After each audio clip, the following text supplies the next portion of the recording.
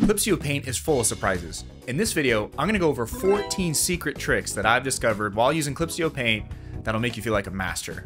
Hopefully by the end, you learn at least one new thing, and if you did, give it a like and consider subscribing. Let's jump into it. This tip is more of a bonus because it can kind of work in any program that has history. It's called traveling back in time with your art.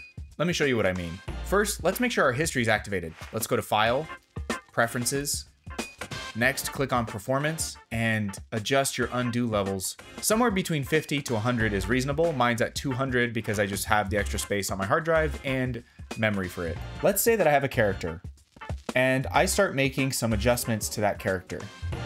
So I paint something on the character and I realize, oh man, I'm on the wrong layer, but I like all these changes that I made. So how do I bring them back and get back my original line art? Well, I'm going to hit Control-C and then undo back to the place that I was. And then on a new layer, Control-V. And now I have all those changes and my original. And so I call this traveling back in time with your art. Flipping layers to group folders. I actually didn't know this was possible until recently. Let's say we have an object here that we want to paint on top of. It could be something complex like a character or something simple like a background. We're going to add this to a group by right-clicking on it, hit Create Folder and Insert Layer. I have a hotkey set to Control-G to do that. Now if I create a new layer and drag that layer outside the folder and then hit the clipping mask, clip to layer below, it should... Wait a minute. What happened? It's not doing what it said it's going to do. Aha, here's the trick. Go to your folder settings, change it from through to normal, and now it works as intended. Next is the command bar. This is an underutilized little hotkey section. The command bar is a good in-between of not navigating through your menus all the time and also not taking up your entire keyboard with a bunch of convoluted hotkeys. So this up here is the command bar. And you'll see that I have some hotkeys here that you may not have.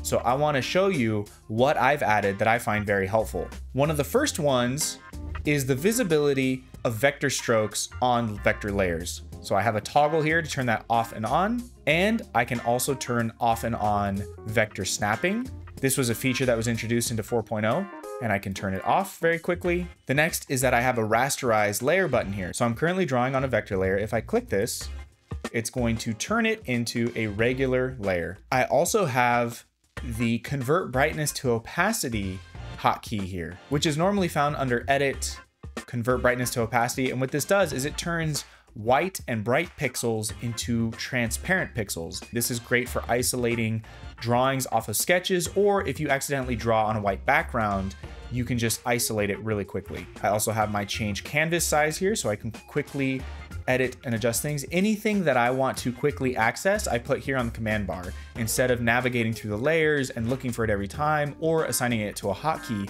if I make a selection, I can quickly invert my selection and also deselect quickly. I can also reverse gradient, which means that I can change the color of things and invert them. Now, at a glance, this doesn't seem like it's very helpful, but when it comes to masks, this is very helpful. Let's get rid of this part here. Aw, man, I did the wrong selection. Well, now I can just hit reverse gradient and it chooses the correct selection for me by inverting it. So if you want to customize your own command bar, go to File, Command Bar Settings, and you have access to everything here in Clip Studio Paint that you can find in the layer menus. If you can achieve it in the layer menus, you can put it on the command bar. The great thing is once you're in this command bar settings menu, you can click on anything on the command bar to delete it or separate it into its own group. So add and separate and remove things as you see fit. I think this is totally worth pouring a little bit of time into and customizing your command bar with things that you find very helpful. Now, if you didn't know, you can convert raster layers into vector in Clip Studio Paint. Super handy. Let's just say as an example that you have line art for a character, just an arbitrary character, of course, any character. It could be any character, but let's just say it's a character that looks like this, just for an example, just arbitrarily, random, no coincidence. And you think, aw shucks, I wish I had made it vector, because then it would make the erasing a lot easier. You'd be right. All you have to do is right click, go down to Convert Layer, and change it from raster to vector. And you think, it can't be that easy. It can't be that easy, Clip Studio Paint. It is. And Clip Studio Paint does its best to convert it into a vector layer. So now all these points are editable Ta-da, we have vector strokes. Pretty cool. You may have seen these from time to time. You'll be scrolling through a menu and all of a sudden you see something like this, file object, and it says X on it. Well, what does that do? Well, when I press X, it opens it. Or P, and it starts selecting things. This is indicating that you can click on a menu and then use a hotkey to access that menu option quickly. So how is this useful? Well, for me in particular, it came down to cropping. I went to edit and I had to go down all the crop. And then I thought, is it as simple as just pressing edit and Z? Turns out it is. So that's what that's for. The next is searching for layers. If you have a large file, being able to sift through your layers quickly is super helpful. And so if you want to find something in particular, if you stayed up to date on naming all your layers, you can search for it. Simply go to Window, search layer, and now we can use the search bar to search for layers. And the nice thing is this can stay open while you're working and basically allow you to see two of your layer panels at the same time.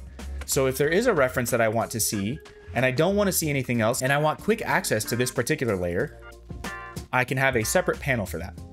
All right, the next thing I want to show you is file objects. File objects is Clip Studio Paint's equivalent to smart objects in Photoshop, but the setup requires a couple more steps than Photoshop. Let's just take, for example, this painting that I did, and let's duplicate it, right click, duplicate, and let's right click on this and go to File Object here, convert to File Object.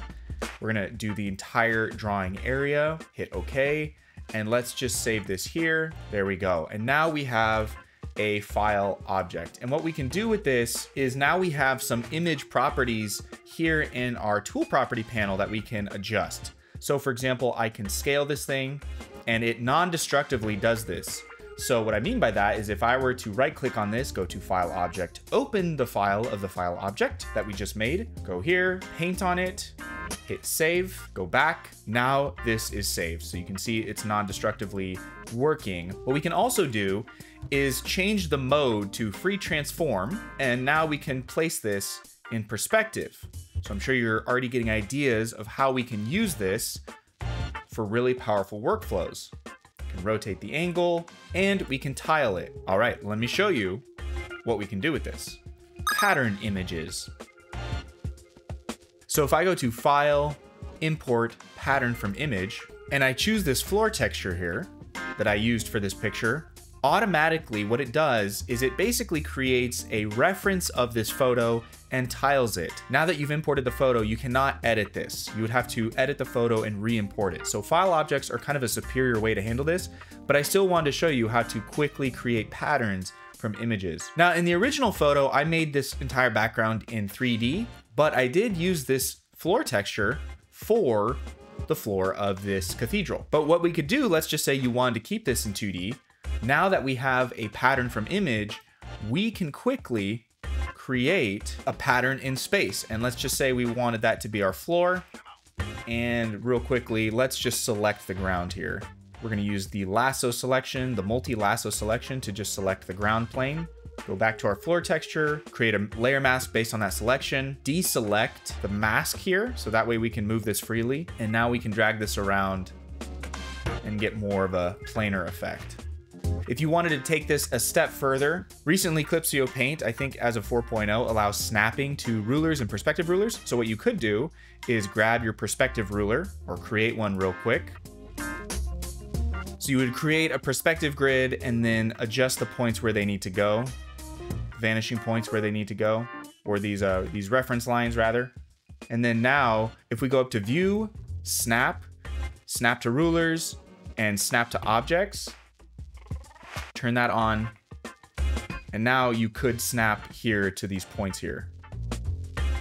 All right, the next tip is applying your specific brush shapes to vector paths. This is actually possible in Clip Studio Paint. I've actually done a short on this, but I'm gonna show you again real quick.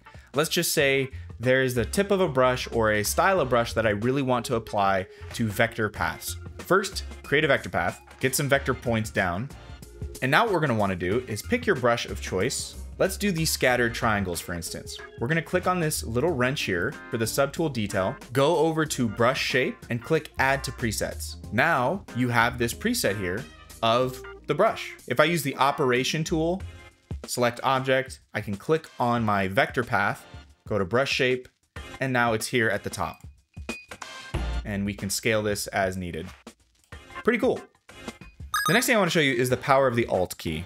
You can hold down Alt, click on an object's mask or ruler, and copy it to other layers. Pretty handy. Now, let's say that I have this shape here, and I think this is not good enough. I need more control over this mask.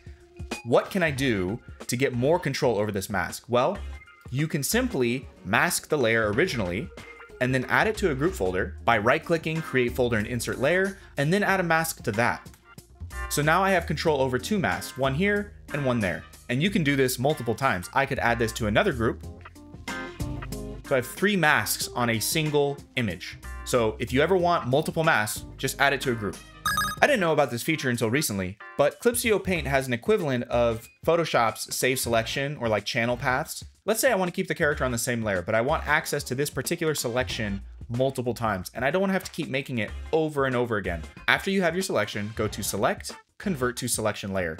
And now you're going to see Clip Studio Paint has put a green mask over this. And now what we can do is if we ever need access to the selection again, we can just hold down Control and click this layer. And now we have access to the selection whenever we need it. And finally, auto actions. I have recently created TRIPPLEJAZ's helpful artist actions, which you can download on Gumroad for free, and using auto actions speeds up my workflow. In fact, if you want more details on how you can use auto actions to speed up your workflow, check out my video where I go over the auto actions that I provide for you for free on my Gumroad. There's quite a list here. I think you're gonna find them all helpful. How you use them is simply go up to Window, Auto Action, to show the window wherever it is, and then to import, simply go to the hamburger menu here, go to Import Set, locate the set that you've downloaded, import it, and now what I find really helpful is converting this to button mode, so that way you can just click on things and it just works. This is actually the 3rd video that I've made going over tips and tricks for Clip Studio Paint. Feel free to check out the other 2 videos here, and consider checking out my Gumroad or Patreon or supporting me. And as always, with these new tricks, I hope you can go and make good art.